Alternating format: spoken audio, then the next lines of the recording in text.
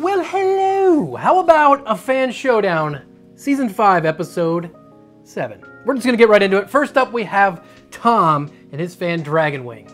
Now, Tom said he noticed that in the comment section of these videos, a lot of people, like a lot, were complaining that no fan could beat the A12X25 without using a whole bunch of fancy add-ons. And after that, he simply said, here you go. I mean, that's confidence. Now, Tom's confidence isn't just him making the smug face.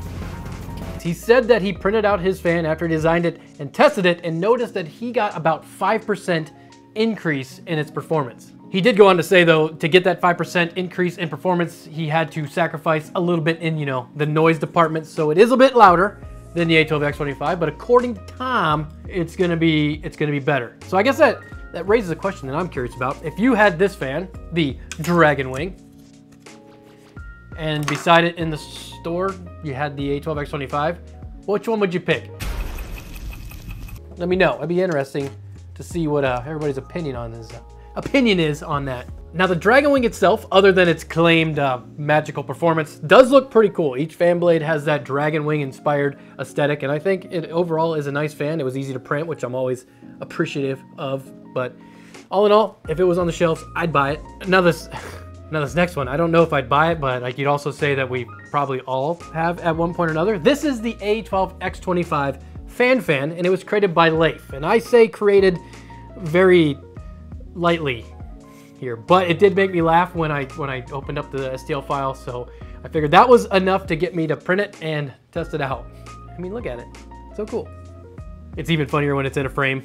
It's like, what is happening? Is this the inception of a fan? Create and perceive our world simultaneously. Now, what Leif did here is he went to GrabCAD and he downloaded the model of the A12X25. I've seen this model. It's on GrabCAD. You all could go there and download it. He saw it as an opportunity. He downloaded it. He said he put it into Fusion 360, immediately got mad, exported it to Blender because he said Fusion 360 is garbo, and scaled it down, placed him out the hub. In the end, what he ended up with was an actual pretty accurate model of the A12X25 that now fits inside of the A12X25, which again, hilarious to me for whatever reason.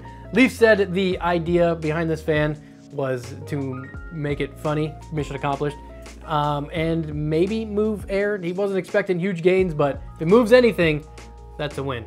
So we'll see. I'd also like to say that printing this thing was amazing. As you can see, I decided to print the frame in the blue that I printed all the other fans out of, but now that I have this X1 carbon, I was like, let's try some multi-material. I printed the anti-vibration pads in white.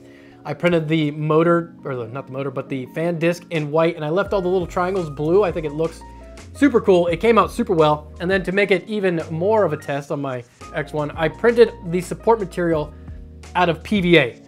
So when it was all said and done, I just took this fan off the printer, threw it in some water, waited a couple hours, and absolutely perfect print.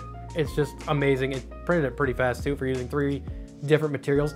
Even these little nubs, or these little, I don't even know what you'd call them, the same thing that are on the regular A12X25, the little pieces that stick through the fan frame to hold the vibration pads on, they are in that model and they printed out really well. They look good. None of them broke.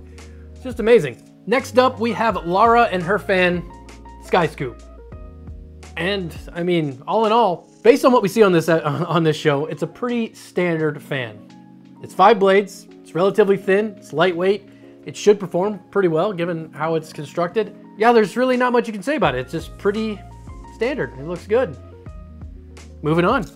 Now this next one, I saved for last because I know a lot of you are just gonna love this idea because I've seen people comment in these videos probably 10 to 20 million times about this design, that somebody should do it or I should do it.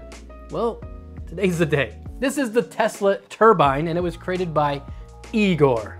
Now, I find this design intriguing, not only because of how cool or how well it was modeled and how interestingly it went together and how good it looks once it is together, but because of how Igor intends to use this Tesla Turbine. The Tesla Turbine was designed to extract energy from steam, much the same as modern steam turbine generators do nowadays. However, we don't use Tesla turbines. We essentially use what look like 2 jet engines attached at the ends together. The steam is pumped into the middle, it passes through the blades, it spins a shaft, which then spins a generator. Bob's your uncle, you got energy. We got electricity. You get it. The Tesla Turbine did the same thing, but in a little bit of a different way. Instead of a bunch of tiny fins, it had some rotor discs like you see here, and they were stacked much the same as they are here. They had spacing about 0.4 millimeters, which was, I believe, determined to be the best spacing for steam. The steam was piped in at the edge of the disc, and as it moved towards the center where it was exhausted, it kind of drugged the disc along with it. Now, the interesting thing about the Tesla Turbine is as the speed increased, the efficiency went up. And as those discs rotated, they turned a shaft, which turned a generator. Bob's your uncle. Problem is, the Tesla Turbine needed to spin very, very, very fast to be efficient. At the time, and probably still a problem today, the faster that this thing spun, the more force, centrifugal force, was imposed on the disc, and eventually they just would rip apart. Now today we could probably get an alloy that would be able to handle those speeds, but I believe modern steam turbines are in like the high 90 percentile for efficiency, so there's really no point in going back to something like this, but they're cool. The idea is cool, but I don't know how well this one's gonna work. What's interesting about Igor's variant of the Tesla Turbine is that he intends to use it basically backwards to how the original Tesla Turbine was designed. Igor intends to spin the disc with the motor of the A12X25. He wants to draw the air into the center through these normally exhaust ports and then push it out between the discs.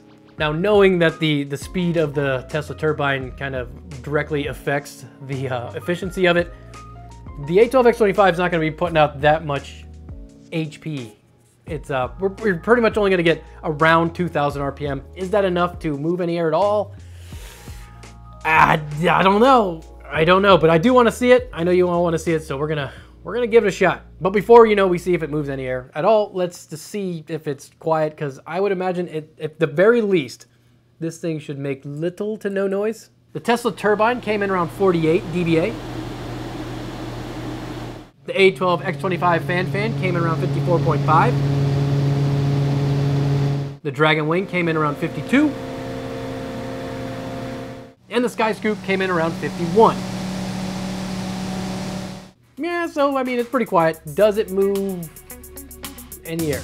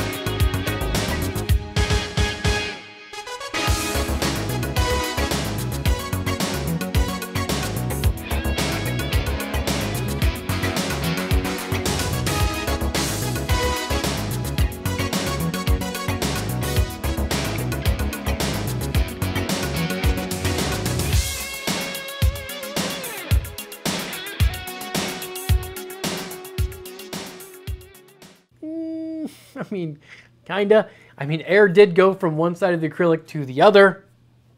Well, it didn't go that fast, but it did. I would say it did move air. So we'll see exactly how much. The Dragon Wing came in around 528 feet per minute of airflow. The A12X25 Fan came in around 263. The Sky Scoop came in around 423. And the Tesla Turbine came in around, well, 0.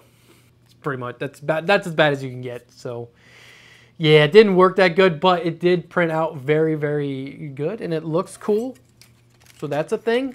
But did you notice how well the old Dragon Wing did? Overall, they finished 1st, 16th, 29th, and 31st. So Tom wasn't messing around. He predicted around a 5% gain in performance, and in my test he got about 8, so he did even better than what he thought he was going to do on my setup, which is pretty insane.